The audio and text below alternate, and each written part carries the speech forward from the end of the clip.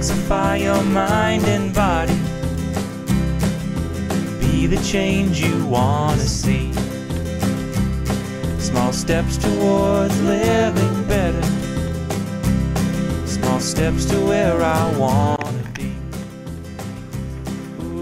Hey guys, I want to do a quick video to give you some tips on how to keep your colon healthy and things that you might want to avoid that could cause harm to your colon and the rest of your body. So first off, I want to go over just a quick overview of the different parts of the colon and what they do and how that all works. So here we go. We start out coming out of the small intestine, comes into the cecum, goes up the ascending colon, which it moves up that through peristaltic movement, which is basically just muscles contracting and pushing the feces through it's called smooth muscle because we have no control over it. You know, you don't eat something and then for the next couple hours focus on moving it throughout your intestines. They do that on their own. And this is called smooth muscle or involuntary muscle. So then we go around the hepatic flexure, which would be this little curve here, and it's called the hepatic flexure because it is by the liver.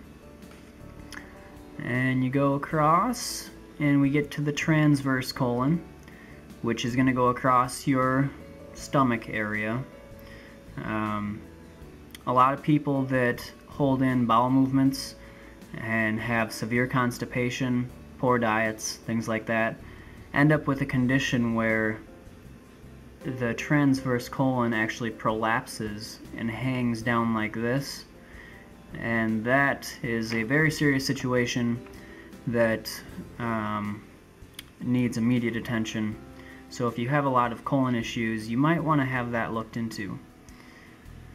So we come from the transverse colon, go around this flexure, which is the splenic flexure, because it's next to the spleen. Goes down the descending colon and out the rectum.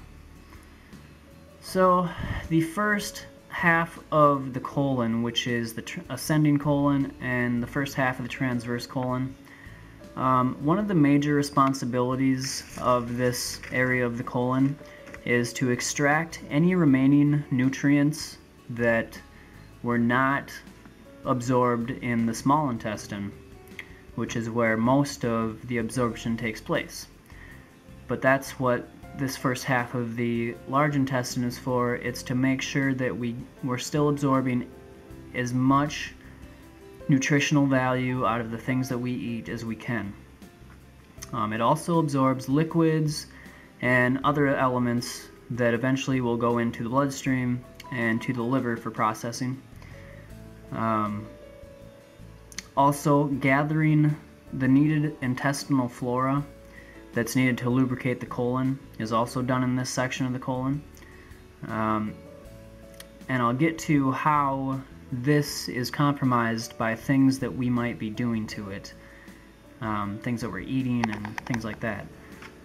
Okay, so I want to go over 3 or 4 things that you can do to make sure that you have a clean and healthy colon, which is going to in turn give you a clean and healthy body, because the colon is the hub of the body.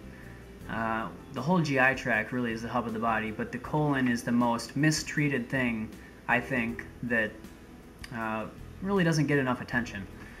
And the first thing that I want to go over is definitely, please do not hold in your bowel movements. I know I've done this. I'm sure all of you have done this. Maybe you're at work and you feel a bowel movement that needs to come on and you hold it in.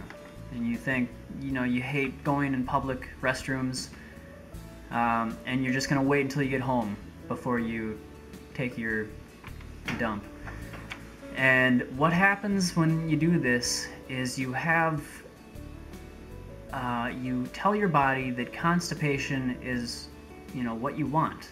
The body doesn't want it because that's why it's trying to get rid of it. But if you keep telling your body, no, hold it in there, hold it in there, it's going to get harder and harder for you to have a bowel movement, especially when you're one where you'll get out everything that you need to get out. the longer you have feces sitting in your colon, the more toxic, the more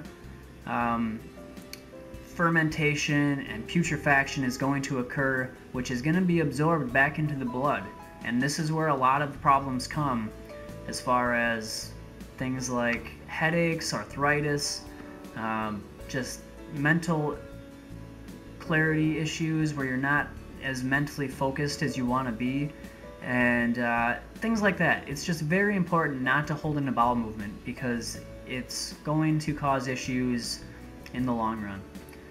Another thing that you can definitely do, which I promote all the time, is eating a high amount of raw fruits and vegetables.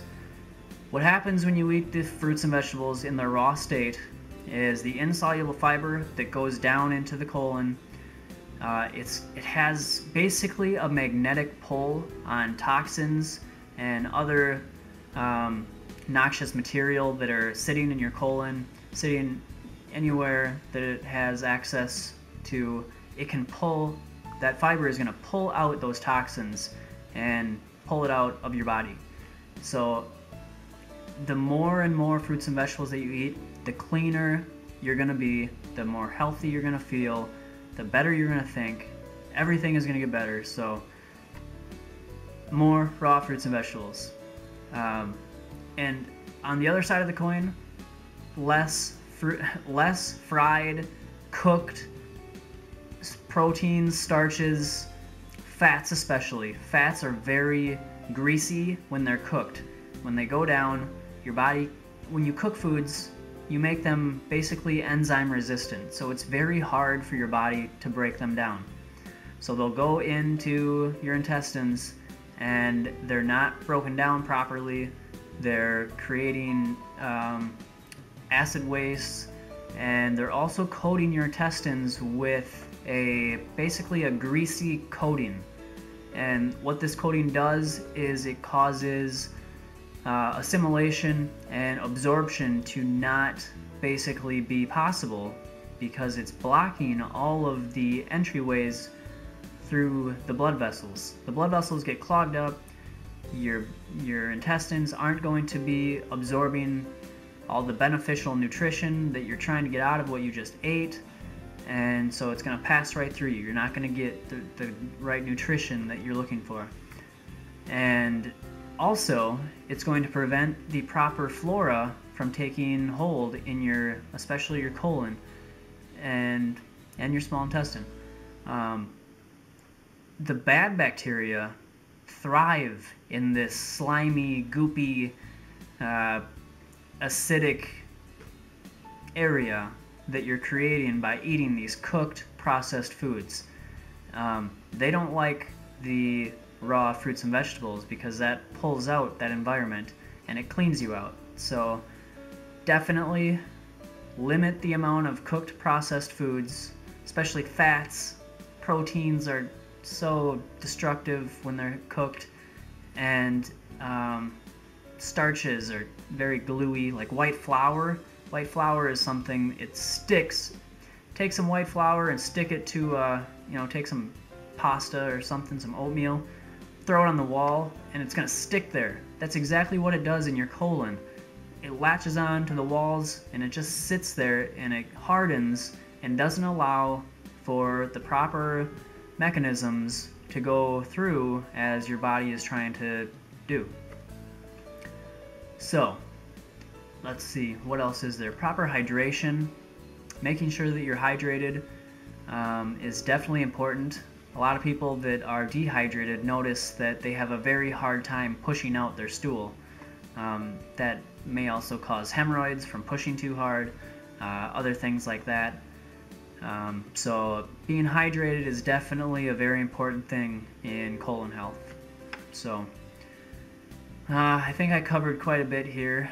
Not enough, obviously, because not many people, there's so much to know, but really it's so simple, because eating how we're meant to eat keeps our colon healthy. That's as simple as it is. But we all feel the need to indulge in all these different cooked meals and acidic soft drinks and these white flour products, the pastries, things like that are so detrimental to our health, yet a lot of us know it, and we just still do it. We still eat it, we still put it in our bodies, even though we know that it's not going to be helpful to our health. So that is my goal of this video. It's to bring awareness to why it is important to really be strict with yourself on not putting those things into your body, getting enough good hydration through eating a lot of raw fruits and vegetables, drinking purified, distilled or reverse osmosis water. These things can all help in cleaning out the colon and keeping a good environment for that friendly bacteria to survive and keep the negative bacteria out and to a minimum. One last thing I think is very important and very beneficial is colon hydrotherapy. If you don't know what that is, it's basically you go to a colon hydrotherapist and they will use a machine to pump warm, purified water throughout your entire colon, and it's going to help loosen the impacted material from years and years of these cooked processed foods, and it's going to help remove a lot of the incrustations and the acidic stuff that's in there, that's probably been in there for years and years, causing you issues that you don't even know about because you're so used to it. Once you get this hydrotherapy done, you start to feel how it's supposed to feel to have a clean colon, and it's very beneficial. A lot of people think it's gross and weird, but really, what's more weird than walking around with a body full of poop? Come on, let's clear our thinking here for a minute. Get out all the toxic stuff as you can, and that's going to be, I think, the least gross thing you can do is to walk around with a clean body. People, look at you weird for doing it, but that's just them. If if this resonates with you and you think that cleaning out your colon is an important thing to do, then maybe look into colon hydrotherapy as a way to start the process of cleaning out your system. Very important. So I hope you got a little bit out of this video. I hope it was helpful. Probably didn't go as smoothly as it could have, but hey, whatever. That's life, right? So give this video a thumbs up. Let me know if you have any questions, and I will see you in the next video. Be sure to subscribe too. Alright, see you guys. Small steps towards living better. Small steps to where I want